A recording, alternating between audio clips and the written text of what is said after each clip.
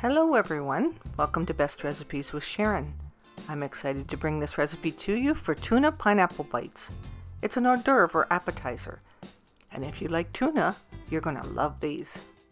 It's quick and easy to make, made with a few simple ingredients, and you can use your favorite crackers to serve them on.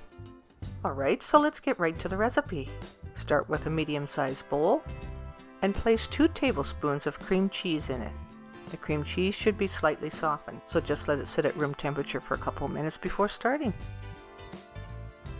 Then I use 2 tablespoons of Miracle Whip.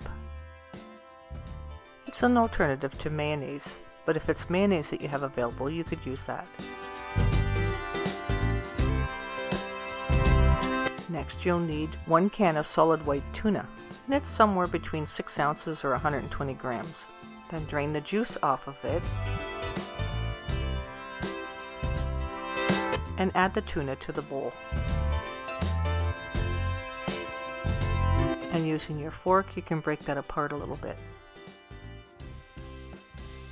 Next, we'll add about 2 tablespoons of chopped pecans. This really adds a nice little crunch to it. Then take your fork and mix this in until it's all really well combined. At this point, do a taste test.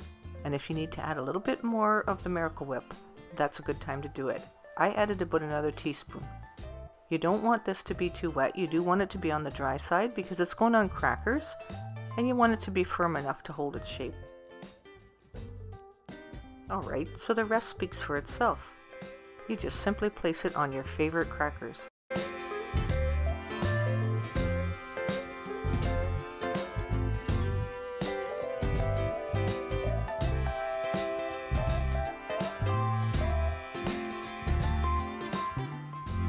Then you decorate the tops with some pineapple chunks or tidbits.